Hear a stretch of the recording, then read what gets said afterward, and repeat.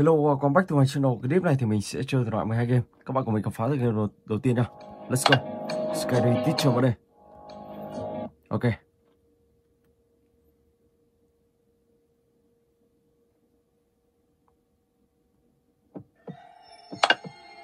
She'll be so surprised.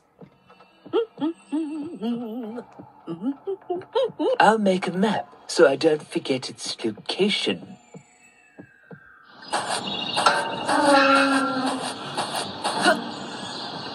Bây giờ thì mình sẽ vào trong nhà kho.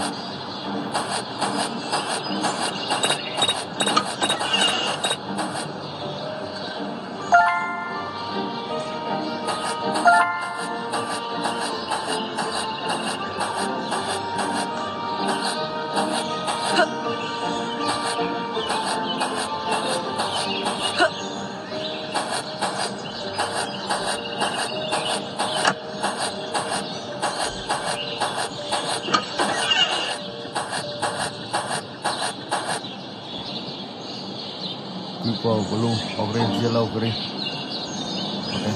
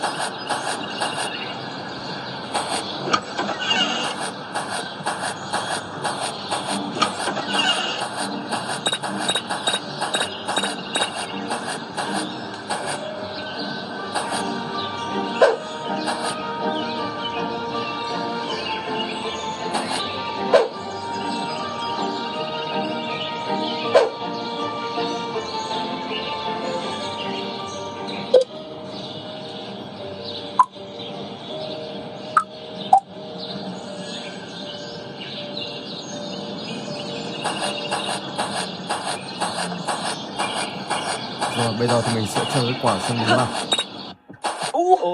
Where are we going, Francis? Oh, oh my! Oh no!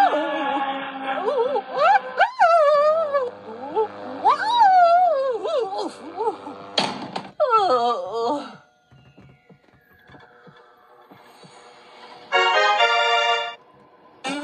Rồi và bây giờ thì mình sẽ sang từ game thứ hai. Slendrina Asylum. Mày đúng. Let's go.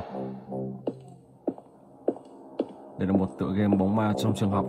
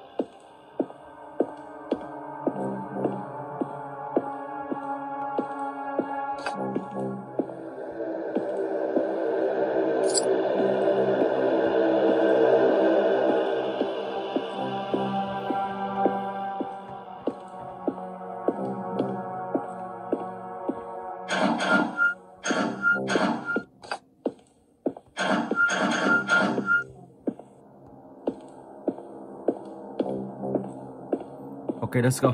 Tiếp tục căn phòng này nào.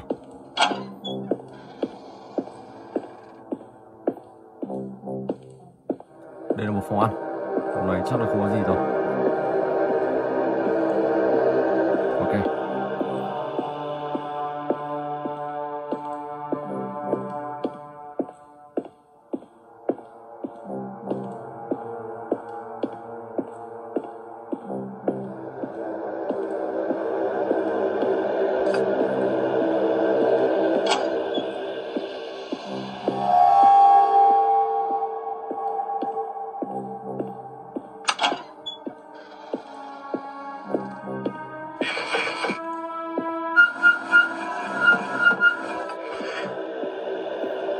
Trên 8 bắt đầu rồi.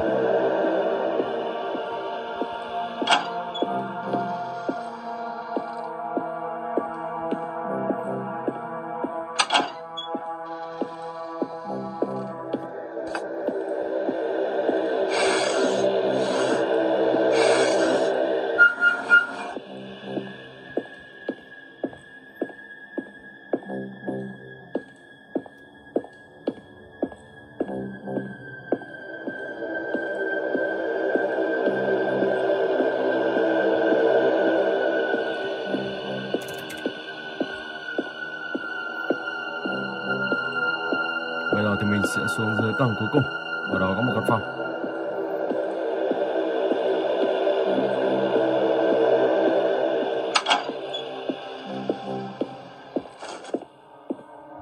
Đủ 8 món đồ, sau đó lắp vào đây. Ok. Cánh cửa ở tầng phòng thứ 3 đã bắt đầu hoạt động. Sau đó thì mình sẽ lên trên đó để mở cửa.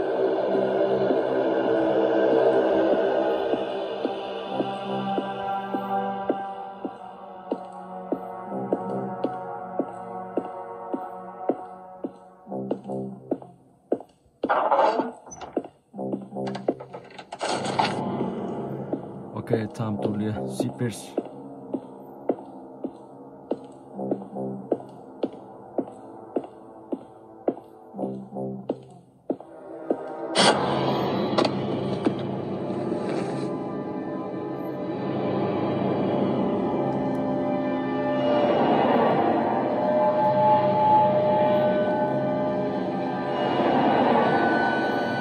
Wow, con ma này chính là một bà giáo viên. Đã từng ở trong ngôi trường này. Ok, rồi và bây giờ thì mình sẽ sang thứ 3 trường quán Pro 2.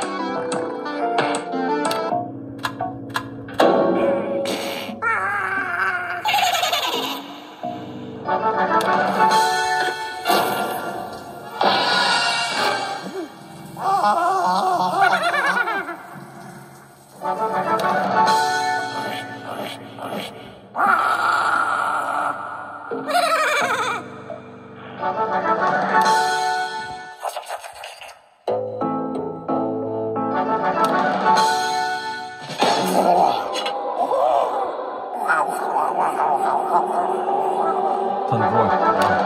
Ok.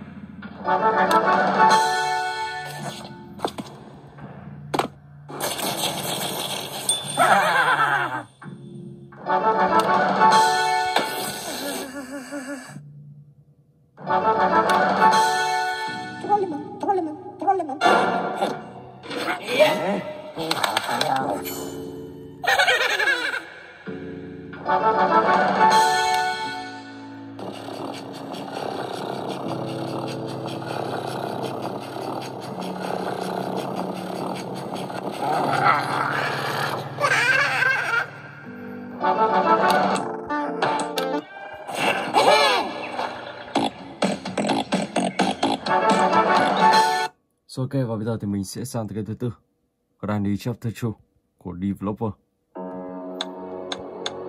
Let's go.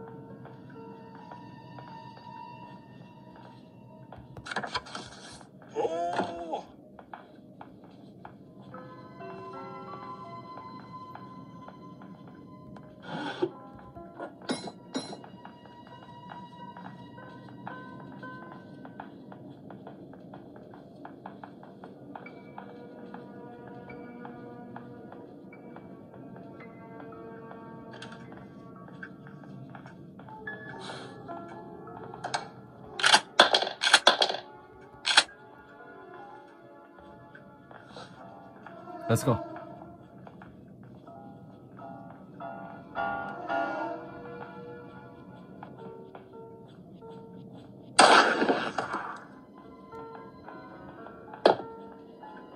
I see you. Oh my gosh, I see you. Wow. Bị thấy có đấy mình bắn được luôn thì không phải gì. Ai ngờ mình cứ lùi lại. Xuống đây.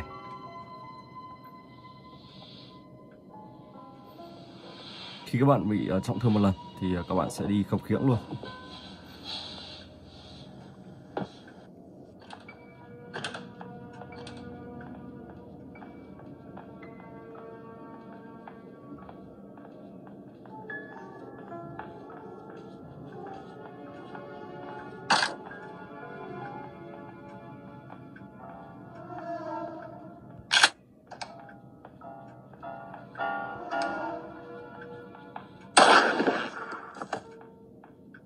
There you are. Cho ông ta đến đây đi. Mình xử lý ông ta luôn.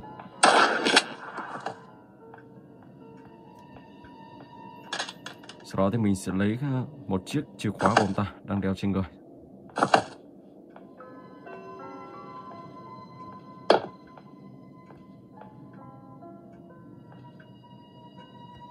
Ok.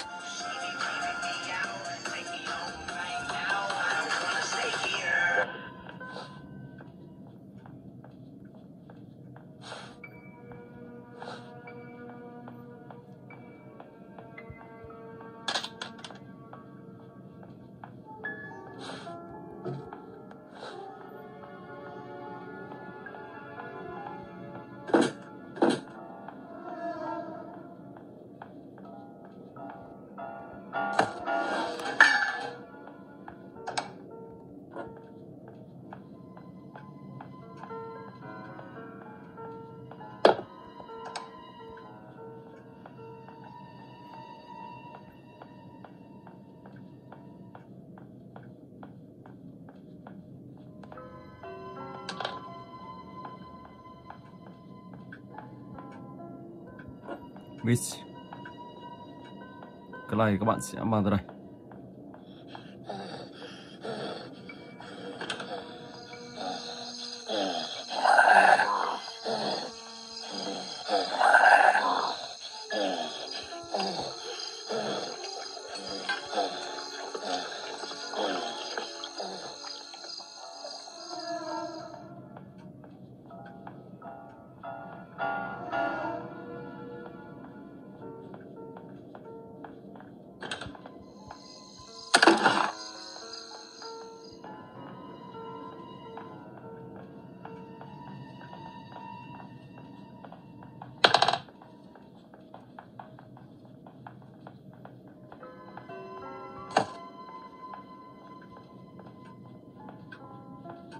I see you. Oh my god, wow, bị bắt luôn.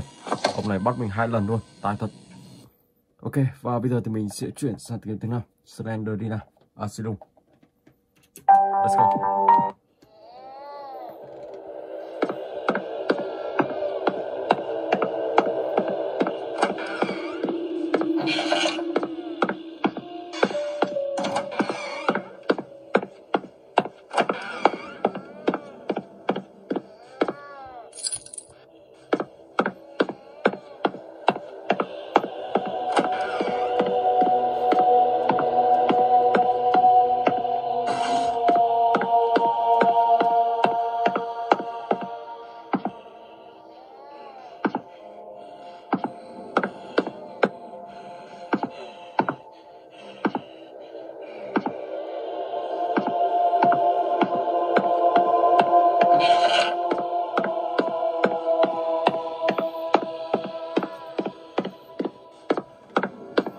Tờ đầu tiên.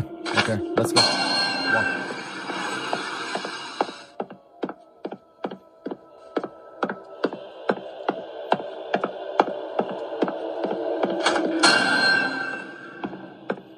Tờ thứ hai.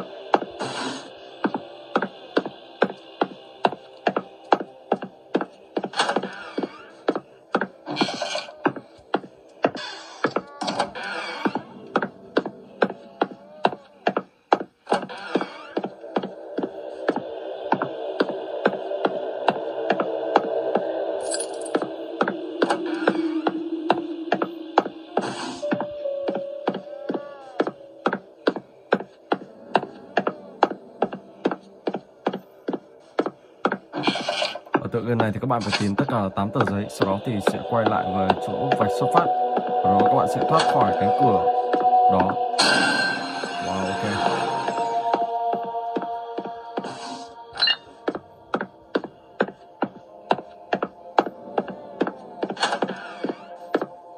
Tờ thứ tư.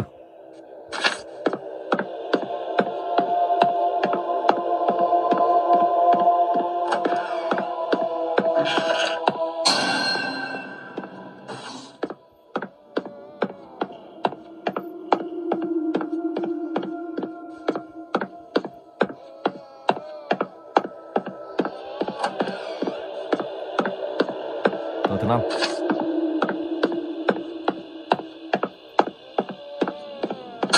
Khi các bạn tìm hết ở rìa ngoài này thì bắt đầu các bạn sẽ đi vào trong rìa trong tìm tiếp. Còn một cánh cửa đây chưa mở ra, và khi đủ các bạn sẽ quay về đây và thoát khỏi bằng cánh cửa đó. Ok, rồi, và bây giờ thì mình sẽ chuyển sang tựa game tiếp theo, Roblox. Let's go.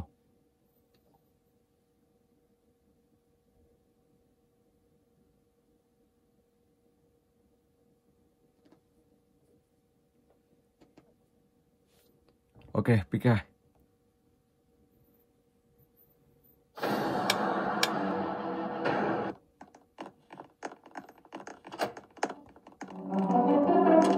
Đợt này có rất nhiều những bạn trẻ thích chơi phần map này. Đây là cũng là một map rất là khó này.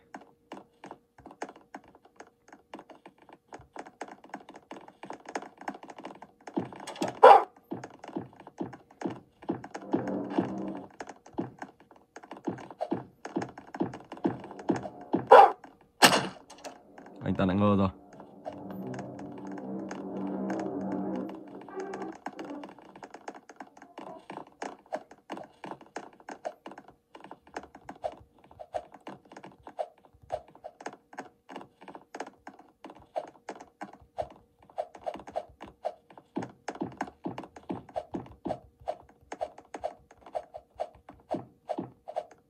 Ôi sao anh chàng này nhảy được, mình không nhảy được.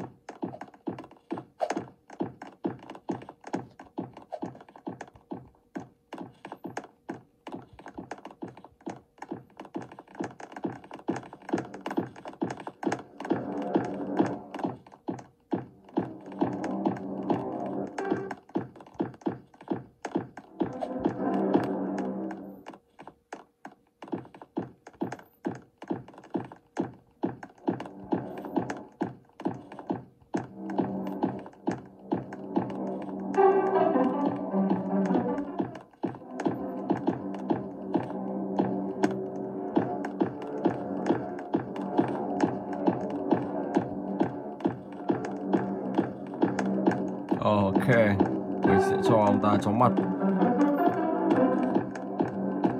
Nhưng mà hết thời gian là mình thua rồi. Nhưng không sao.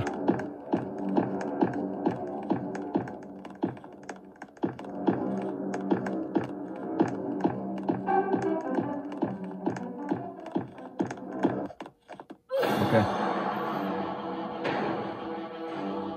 Rồi và bây giờ thì mình sẽ chuyển sang cái tiếp theo, House of Slendrina. Một ngôi nhà ma.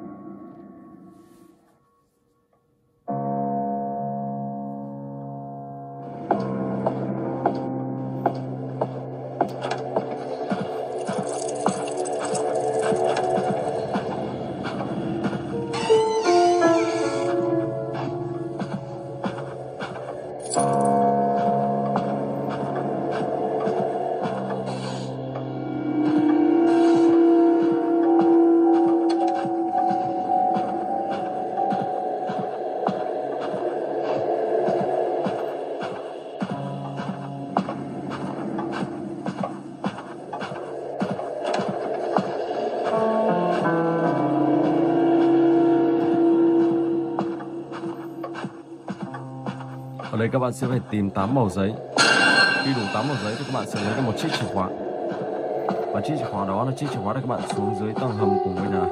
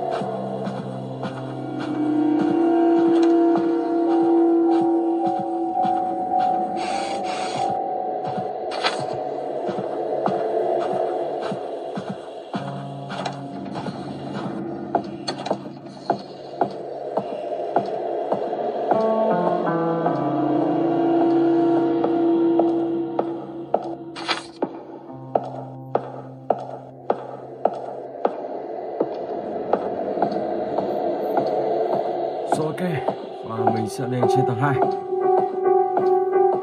Còn 3 mẩu giấy nữa thôi là các bạn sẽ xuống được dưới tầng hầm.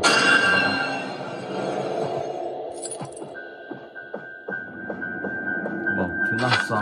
Ok.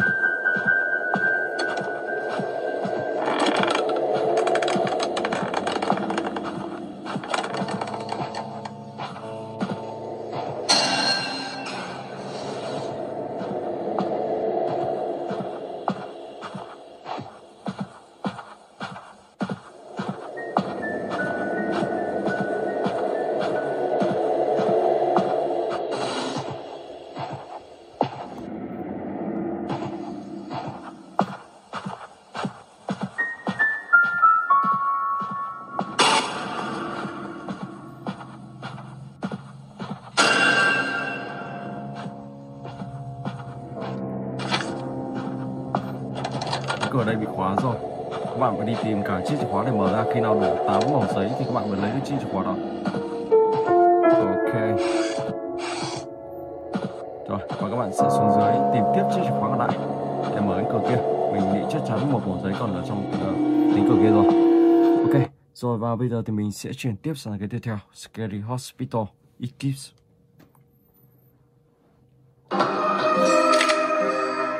Let's go.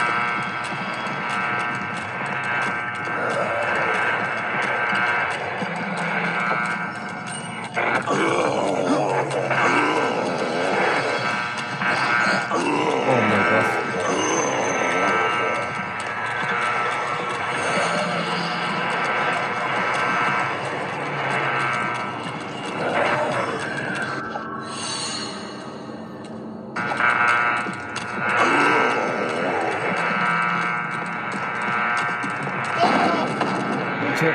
Wow. Rồi ok, và bây giờ thì mình sẽ chuyển tiếp sang cái tiếp theo, Randy Chapter 1. Let's go.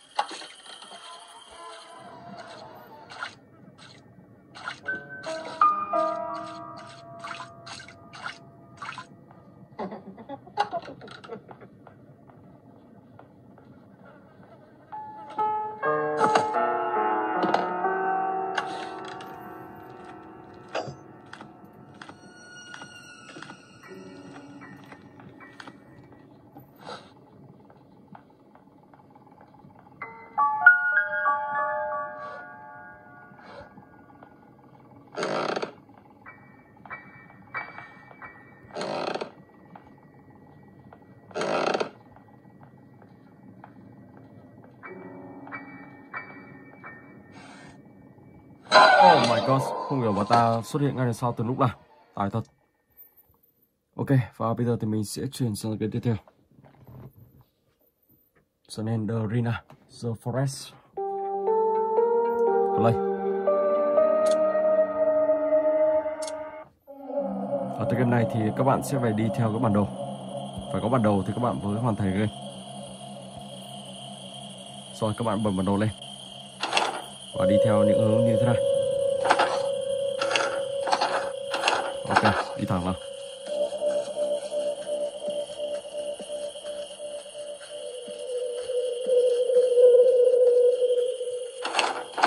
Quá rồi. Không biết là một cái gì. Cái này các bạn phải có crown với bẻ và mở cái này ra. Chìa khóa. Đi tìm những chiếc chìa khóa sau đó mở ra.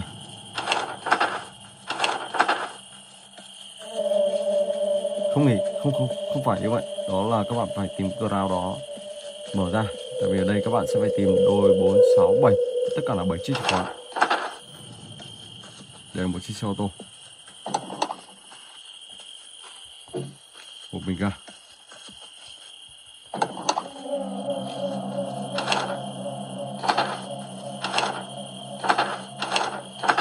Dấu tròn này là cái gì? Một quả núi. Trong quả núi này có chiếc chìa khóa nào không?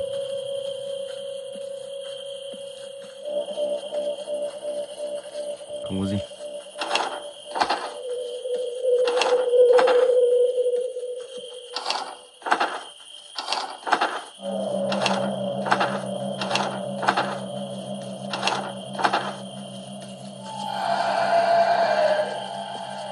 Có tiếng của ông Quỳnh.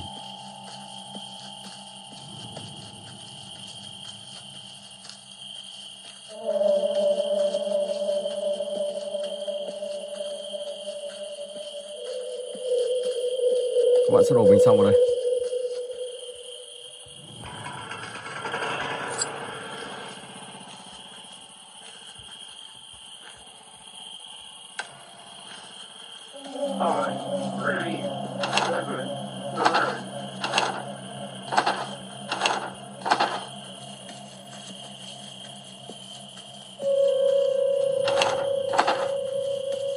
Còn núi tiếp theo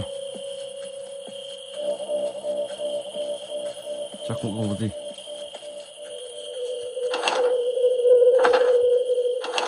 Sau đó các bạn đi thẳng vào ngôi nhà này. Đó, các bạn cứ đi xung quanh tất cả những cái khu mà bị trống như thế này. Sau đó các bạn sẽ tìm tất cả là 7 chiếc chìa khóa. Sau đó các bạn sẽ mở một chiếc hòm ra. Và trong cái hòm đó có một thứ rất kinh nha. Các bạn sẽ tìm và hoàn thành nhiệm vụ này. Ok. Rồi và bây giờ thì mình sẽ chuyển sang tới cái tiếp theo. So, take win.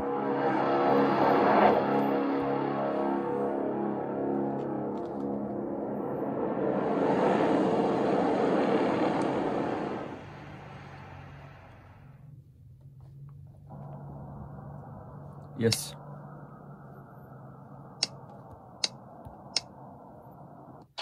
Let's go.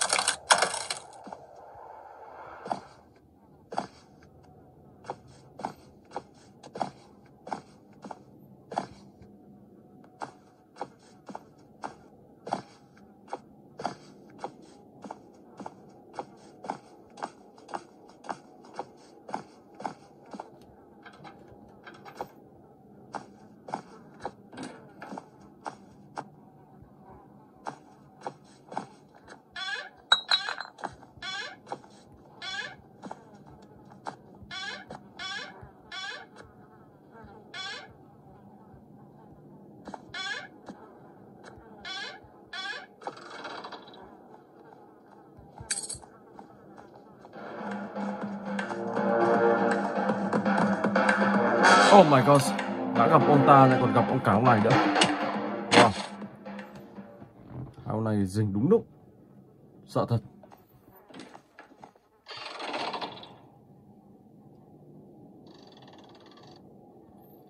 Ok, và hiện tại thì mình đang bị giam ở một nơi tối tăm. Đó là một vùng nơi dưới tầng hầm, có cả nước đây.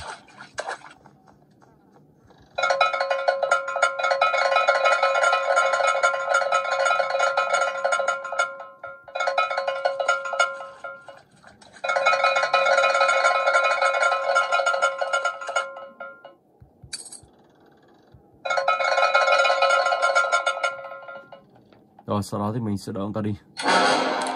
Oh my god. Wow. Và khi gục thì các bạn lại ở một nơi khác. Ok, rồi và bây giờ thì mình sẽ chuyển sang cái tiếp theo.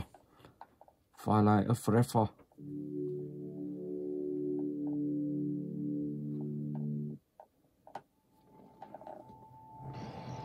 Ở tập game này thì các bạn sẽ phải coi nhà làm sao 3 cánh cửa này. Và khi con gấu vào trong nhà thì nó sẽ ngồi ở trên chiếc giường này của các bạn. Và các bạn sẽ phải đi từng cánh cửa một. Sau đó thì mình đóng cánh cửa và bật đèn flash. Cánh cửa thứ hai. Cánh cửa thứ ba.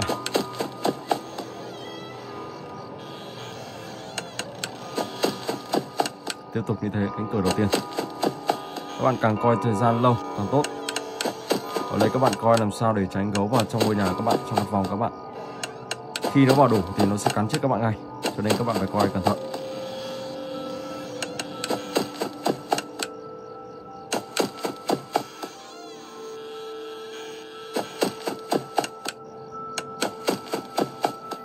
Lý do vì sao mình hay đóng cửa, mình vẫn bật đèn flash, đó là vì gọi là khi mà các bạn mà không đóng cửa thì sẽ không tạo tiếng động. Từ khi các bạn bật đèn flash này mà con gấu sẽ đứng đây thì các bạn sẽ bị nó cắn chết ngay. Đó, cứ như thế. 1 giờ đêm rồi. Đóng cửa, bật đèn flash. Cánh cửa số 2. Đóng cửa rồi bật đèn flash đây. Cánh cửa số 3. Sau đó thì mình thỉnh thoảng mình sẽ ngó xem ở chiếc giường này có con gấu nào xuất hiện chưa. Ok, rồi. Và mình xin phép dừng cái clip tại đây. Hẹn gặp lại các bạn trong cái clip tiếp theo.